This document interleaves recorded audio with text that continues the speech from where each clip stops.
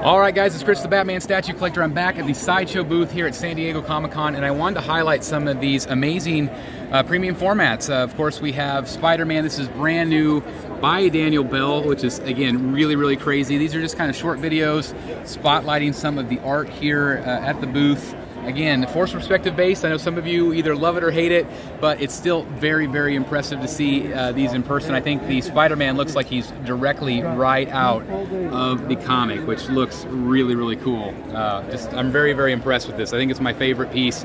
Really like Spider-Gwen as well. We also, of course, have Miles Morales over here, which is great. Again, sculpted here at Sideshow. Very dynamic piece. Again, you have that force perspective base, which looks great. I really like the train going around the corner. Again, very stylized. So again, this might not be for everybody, but it is something definitely unique, something special in my opinion. Very fun. Then of course we have Spider-Gwen on the other side to complete the trio. She is really fun. She's got some different swap outs, which is awesome. But it's just, again, really cool to see all of these on display. Again, they all look really great together, as you guys can see. Very awesome. And again, Spider-Gwen looking good.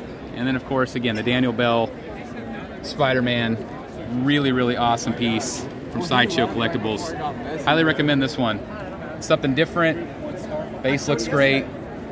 I really like it. It just, again, it feels very comic book to me, which is awesome. Yeah, bro.